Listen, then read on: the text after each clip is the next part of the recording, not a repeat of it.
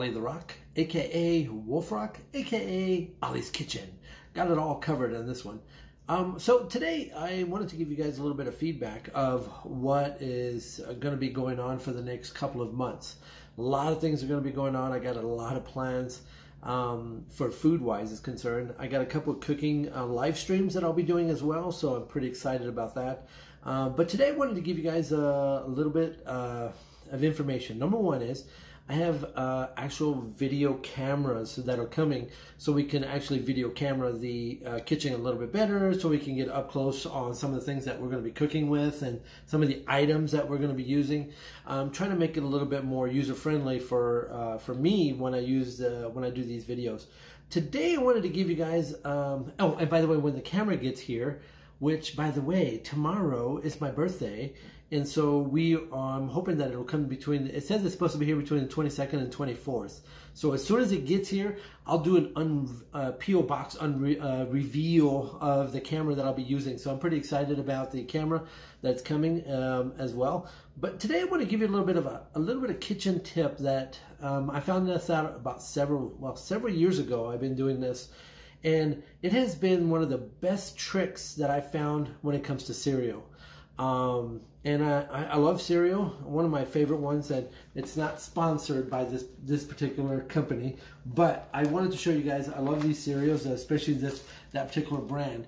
But one of the things that I hated about cereal is this right here. And this is what I'm talking about. See that right there?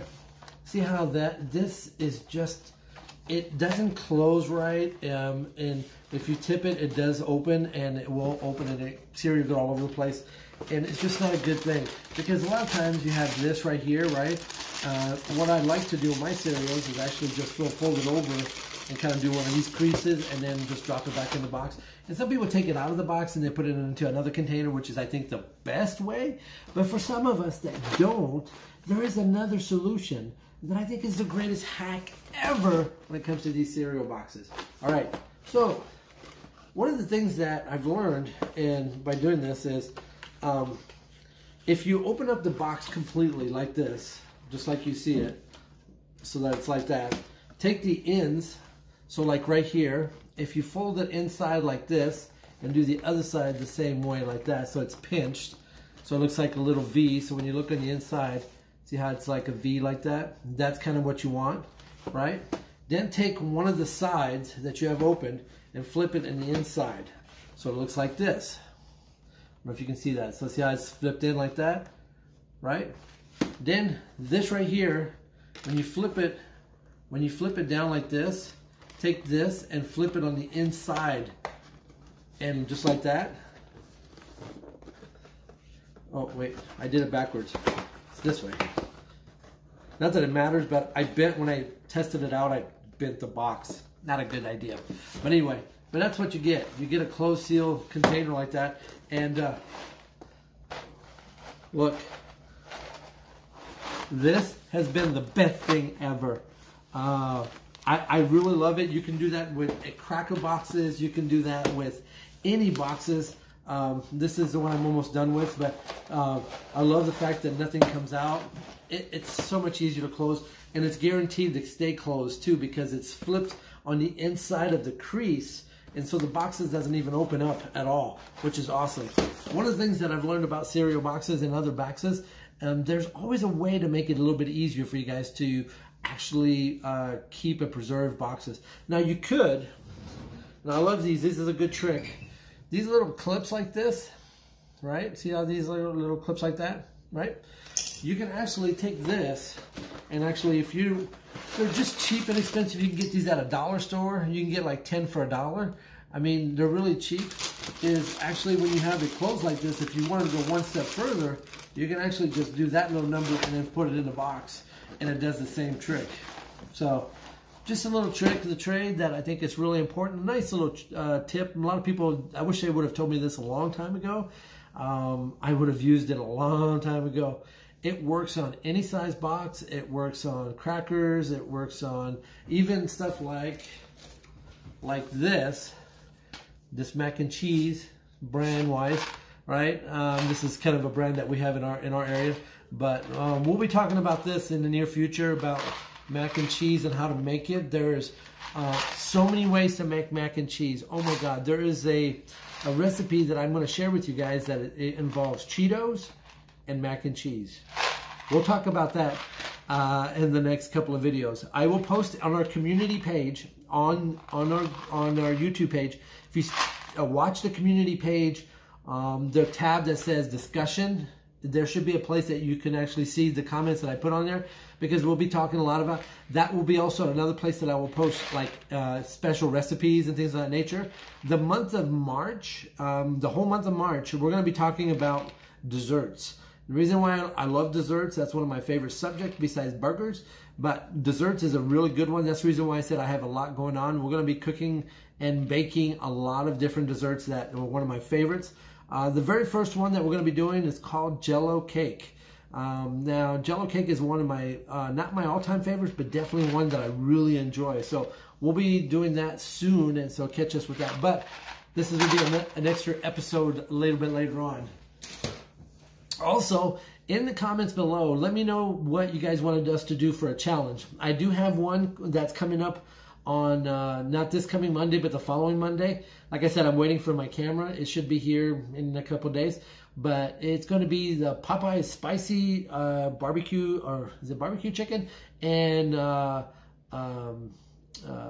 Chick-fil-A's spicy chicken that they have. So we're going to do both. I've never had neither one. So we're going to check that out. That's going to be a good challenge for me to sample and taste. And that'll give you guys an idea of how well they taste.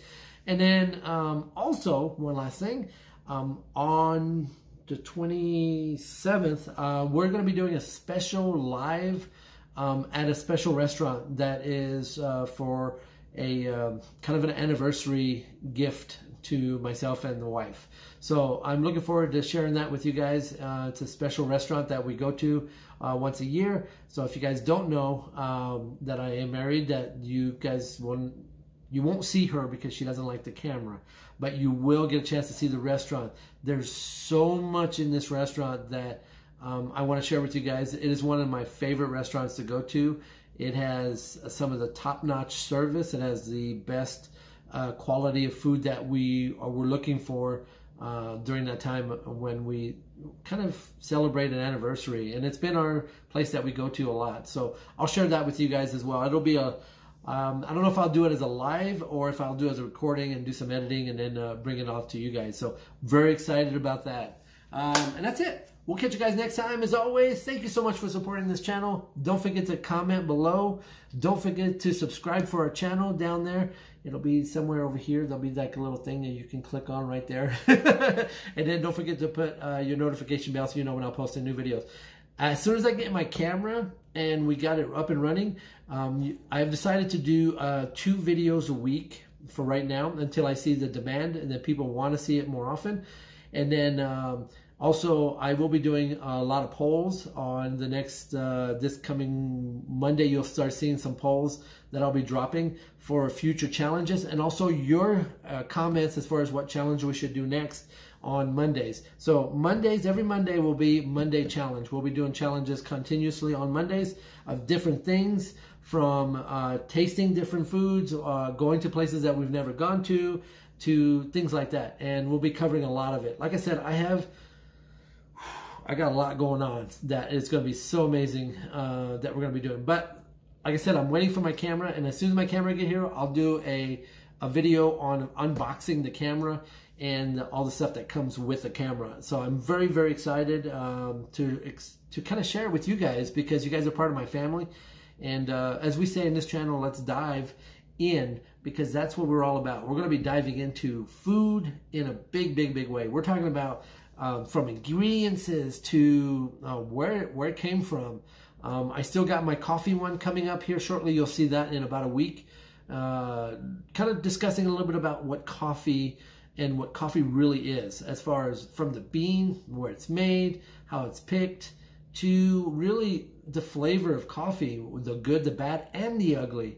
I will show you my machine that I have. Actually, I have 3 different types of coffee apparatus that I use, from the traditional kind of brewing machines that I had. I can't use it anymore because we've switched to a gas range.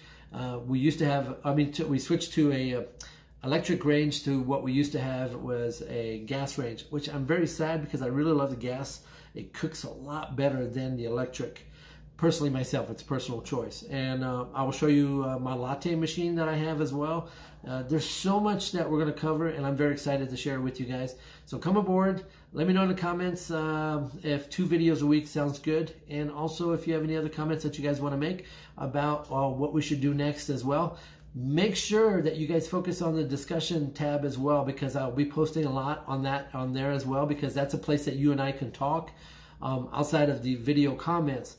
So please make sure to take the time, take 5 minutes and just go check it out. And I hope this was very helpful because let me tell you, this right here, this little hack right here, I wish I would have known a long time ago. It would have saved me a lot of headache on cereal boxes because I hated the tops, hated it with a passion. Because it didn't really fit with the box, and it always just popped open, and it just kept popping open. Yeah, I didn't like it. Anyway, we'll catch you guys next time. Let's dive in, and we'll see you on the next episode of Olly's Kitchen.